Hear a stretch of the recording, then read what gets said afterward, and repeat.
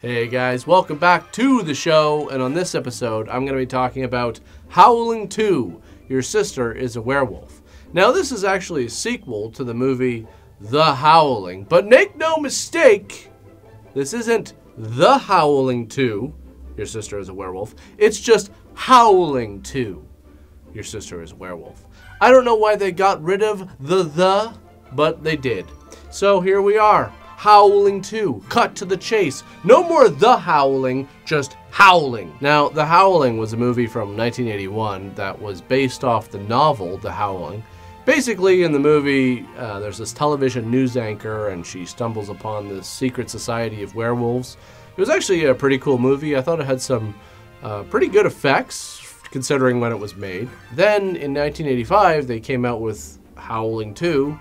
And I have no idea what they were thinking. This is considered by many to be one of the worst movies ever made, and I can completely see why. It's a total mess of a movie. So at the end of the first movie, our protagonist, Karen White, turns into a werewolf live on the news and is shot to death with a silver bullet.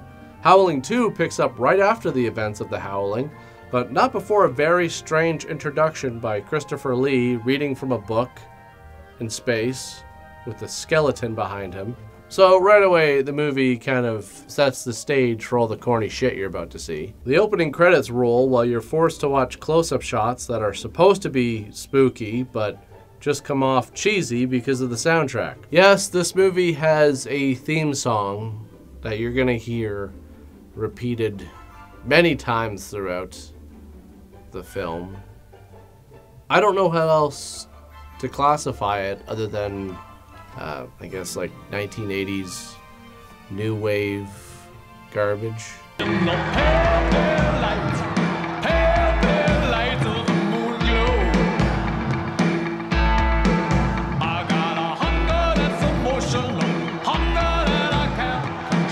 This type of music, I can't stand it. It's never been my thing. It's just so boring. It's like, I don't know, it's like if Valium was a genre of music. It's a perfect example of how music can really change the tone of a film. I have no idea what they were going for. So we start at Karen's funeral, where apparently Karen isn't dead, she's still alive. I'm surprised that no one noticed her breathing at any point. Christopher Lee plays Stefan, an occult investigator who tries to tell Karen's brother Ben that he's in grave danger, but Ben isn't trying to hear it. So now we're at this bar where the band is playing the theme song and Stefan is there for some reason. No worries though, I'm sure he'll blend right in with those shades. What is he doing here exactly? I don't know. I guess he's investigating this chick, Mariana, who is a werewolf as well.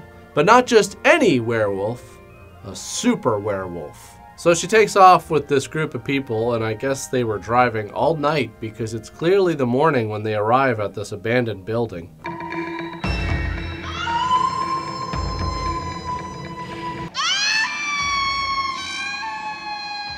Oh, I hate this. She starts luring these guys in when suddenly a bottle hits this guy in the head. Not sure who threw that though, because it comes from his left side and she's clearly well off in the distance in front of him. So she's transforming into a werewolf and bites this guy's hand off. And now we have a great example of how bad the directing and editing is in this movie. This chick takes off running and we cut to this point of view shot, which would imply that whatever is chasing after her is right there with her. But it's not. The werewolf is back still chewing on this guy. They'll keep cutting back to these shots of her for some reason. It just makes the whole sequence just that much more confusing. The one guy takes off while someone drops a box onto this guy. Who does this exactly? No one knows. It's clearly not Mariana because she's on the ground dragging this guy away. Or is she? Why is this shot here? And who is chasing this guy? I don't know, but there's a werewolf that makes him fall off the roof and die while simultaneously being on the ground floor to drag her off. And there's a shot of Mariana again, just hanging out, so who knows what's going on. So Ben and Jenny, a woman who used to work with Karen, decide to meet with Stefan. Interesting how we literally went from Ben telling him to get the hell out of here and that everything he said was bullshit to, yeah, okay, I'll go over to his house. Stefan shows them the tape of Karen turning into a werewolf live on TV.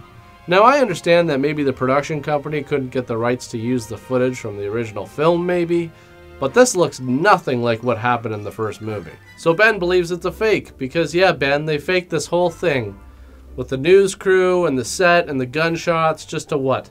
Prank you? Cover up how she really died? Because yeah, this would be so much more believable. And even so, then how did she really die then, Ben? Ben, it isn't a fake. I recognize those people. So yeah, stuff it, Ben.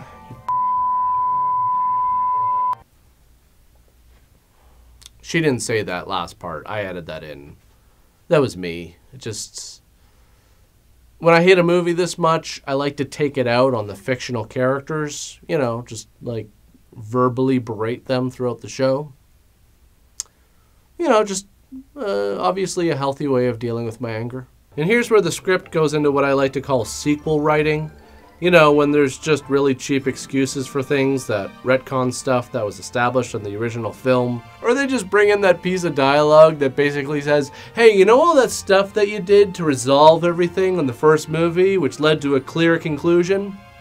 Well, it turns out that stuff didn't actually work because... no. So Stefan is like, hey, guess what? Your sister isn't dead because she was killed with silver bullets. And they took out the silver bullets during the autopsy, so that unkilled her. Oh, and check out this werewolf. You know how the only way to kill a werewolf is with a silver bullet? Well, this one is immune for some reason. Yep, the only way to kill her is to stab her in the heart with a titanium rod because... it's just the way it is, really. I don't know how he knows this stuff. Well, I guess it's his job. You know, he's an occult investigator, right? It's his job to know these things in case a scenario exactly like this pops up. This is like his Super Bowl, really. He's probably been waiting his whole life to tell people this shit. Now, I imagine some of you, especially the younger members of the audience, are probably thinking, what? A cult investigator? What is that? Is that even a real thing? Well, here's the thing. You know, before the recession of 10 years ago, the economy was so strong that you could get a job doing anything. In fact, you could just make up a job, and there was bound to be someone to pay you for it. I bet this guy just woke up one day and was like, you know what? I want to be a detective of spooky shit. Ah, you know what? Yellow Pages will never print that. Okay, a cult investigator. Yeah, that sounds much more professional. Anyways, Stefan says that the werewolves are led by Sturba, and at the next full moon, all werewolves will reveal themselves because it's Sturba's 10,000th birthday. I guess she wants to have a party or something. So the werewolves are going to try and take Karen's body, but Stefan is going to protect Karen's body with his titanium rod, because remember, that's the only way to kill the super wolves. I forgot about the stake. What's he gonna do with that again? Drive a stake through a werewolf's heart. I love how that shot is just cut in there, as if it adds anything. The whole movie is edited like that. They just cut in these shots to show exactly what they're talking about ad nauseum. It happens so much that sometimes it just ends up being confusing. I'm gonna kill this son of a bitch. Ben, where are you going? Jesus Christ! Oh, the bullets. See what I mean? So Jenny chases after Ben because he's gonna go kill Stefan, and here we go again.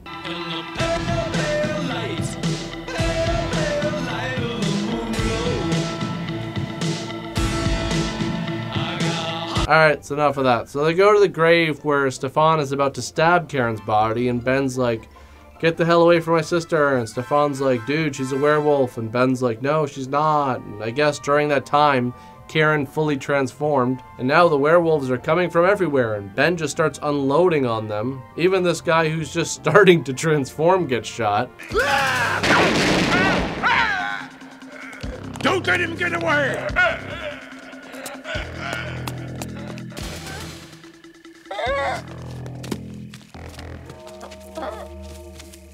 Wow, it's a good thing that Ben picked up that net that was conveniently lying on the ground. Otherwise, this guy might have gotten away. Yep, not much he could have done once they threw that net on him.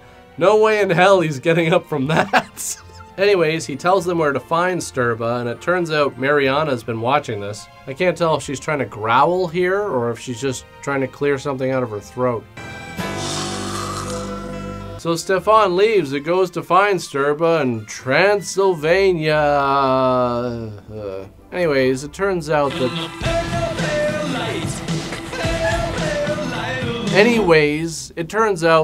Mariana is going to Transylvania as well, I guess to stop them from killing Sturba. And here's where she proves to the secret society of werewolves that she's one of them. She has the other half of the, I don't know, secret werewolf necklace. So later at the werewolf castle, there's some kind of odd ritual where this girl comes in, lies down, this old lady smells her breath. Then there's a bunch of shots of different things, which should come as no surprise because that seems to be the go-to editing style for this movie. Everyone in the room looks like they're kind of getting aroused by this. Everyone is dressed pretty suggestively. They're all wearing masks, so it feels like this could break out into some kind of weird medieval mystery bang fest at any second. So it turns out Sturba was breathing in her youth or life force or whatever, so now she's young again. Then a few of them go back to her room, and what you think is going to be a somewhat normal sex scene turns into the furriest fornication ever caught on film. Meanwhile, the gang has to stop their car because of some lady who the locals claim was hit by a car. But it turns out she's a werewolf, so Stefan stabs her and then tells the others, "Where are you going?" Why are you leaving? I'm going to the village. I will see you there later. Okay, why? We're all traveling to the same place. And now suddenly you've decided that you're gonna walk there by yourself and just meet up with us at the same destination that we're all going to? You'd consider this a smart decision under the circumstances. So Jenny and Ben get back into the car, which is on the other side of the road somehow. But whatever, they just start driving. So are they going back or the same way they were going? Because if that's the case, I guess they just ran over the body of that lady. Suddenly, there's a werewolf in the back of the car, because why not? And check out this transition. Woo! The movie is full of these, and they're always different. I was a little disappointed, quite frankly, that they didn't get to a star wipe at some point, so spoiler alert, they never do a star wipe transition. Probably the most disappointing part of the movie at this point. I know you didn't want to hear that, but figured I'd just break it to you now. Back at the castle, two shag rugs are making out with each other, so not much going on here. Ben and Jenny make it to the village, and this man just starts motioning to them to follow him. Should we follow him? Why not? Why not? What do you mean, why not? You just arrived in some strange gypsy village to investigate a secret monster society and kill the queen of all werewolves. And you're just gonna say, oh, why not? Let's just follow the creepy dwarf. Like, obviously you weren't the brains of this whole, operation. Where you been? You See, there it is again. Dealing with anger responsibly. So he takes them to a church and emerges wearing the mother of all cargo vests, and it turns out he's friends with Stefan. And Stefan tells them to just basically hang around the village and do nothing while he and his buddies carry out the hit.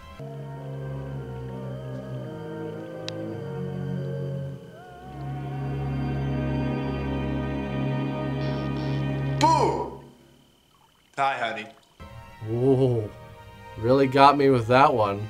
I was convinced it was a werewolf coming to kill her. That was a total shock. Very effective. Am I a little bit more bitter? I think reading this, I think I was a little bit more bitter writing this one than I was the last one.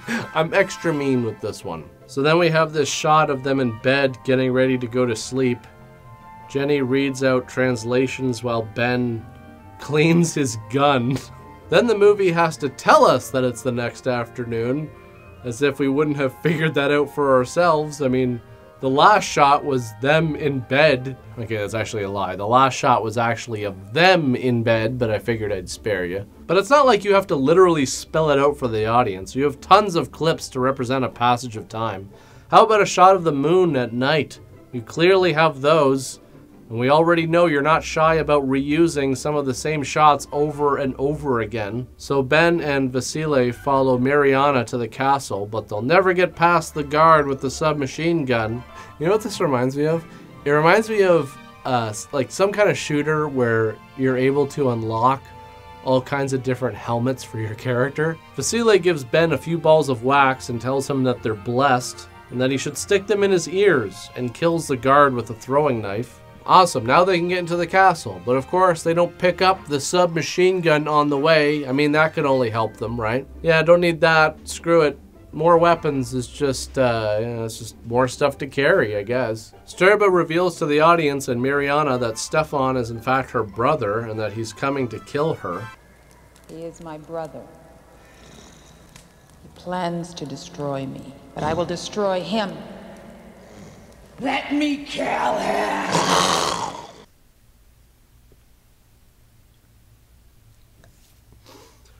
Sturba sends them away and then casts a spell or something as they transform, and honestly, here we go again with the rapid cuts. How many times are you going to use the same shot of Mariana? Anyways, as Ben and Vasily are leaving, Vasily's earplugs pop out and he starts writhing in agony from the sound of Sturba's spell. But he tells Ben to go on back without him. So then they kidnap Jenny and take her to the bone room. Vlad walks in with the gimp and starts smearing blood on her. Don't know what this is. And here we go, finally. Stefan gets the gang together because it's time to get geared up and go to war with the werewolves using stuff like oil, some daggers, and a very tiny amount of holy water. And a chalice which held the sacred blood of Christ. Well, that's kind of an odd weapon. I mean, what are you gonna do with that? Just throw it at somebody? Like, could you imagine that? Just, oh, what the hell? Did somebody just throw a cup at me? What the hell? Wait, what? It once had Jesus's blood in it? Ow, it hurts more for some reason. I mean, I could see using it to scoop holy water and throw it at people, but there's hardly any holy water here. And why is that? Like, if holy water is an effective weapon to use, you should be taking a transport truck to Costco and clearing that place out and then just blessing the whole truck. And I know what you're thinking, Mark, it's Transylvania. They don't have Costco. Fine. Fill up a bathtub, bless the shit out of it, and start scooping. Oh, and they've also got a bowl of enchanted earplugs. So back at the castle, things have somehow gotten weirder. They're having some sort of a grope fest. This guy's doing a handstand. I don't know what that's about. And this is all intercut with shots of the band performing at the bar. Like, it's not like this performance is happening at the castle. This is at the bar. So what the hell is the point of this? So they make their way to the castle, and it's pretty easy to guess what happens here. They get attacked by werewolves, and the characters that have barely been in the movie at all get picked off one by one. One guy gets dragged into a ditch by a werewolf, and Stefan takes out a bottle of consecrated oil, which acts like a grenade. Kind of a waste, if you ask me. I mean, it was one werewolf. You could have just shot it and saved the oil for the final battle. Anyways, blah, blah, blah. Stefan stabs Sturba, and everything is resolved, so I guess we gotta listen to the theme song again.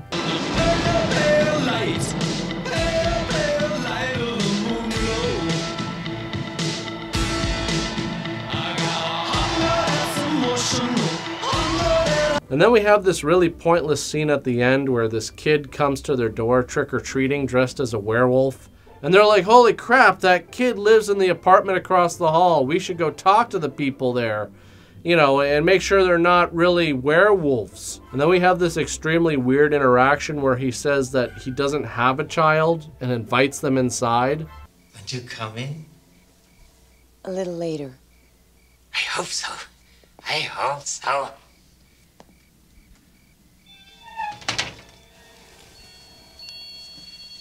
Much later. And that's your reaction to it? You're just gonna be all jokey, like, maybe later. Yeah, much later. Like, considering everything you just went through, oh, this is all just funny and weird. It's clearly not. And now we have the end of the movie, which consists of the theme song, as you would have guessed, and a montage of clips from the movie we literally just suffered through. And this is just incredibly ridiculous. They repeat the shot of Sturba taking her top off 17 times throughout this closing credit sequence, as if that's gonna make up for how bad the movie was, just showing her breasts over and over again. I mean, it can't hurt, but still, would I recommend watching it? No. Unless you're really into fur sex, then maybe give it a peep. Christopher Lee actually apologized to the director of the original movie for being in this, and there was also a bunch of sequels that came out after this, which I have no interest in watching, but nonetheless, thanks for watching, guys, and I'll see you next time.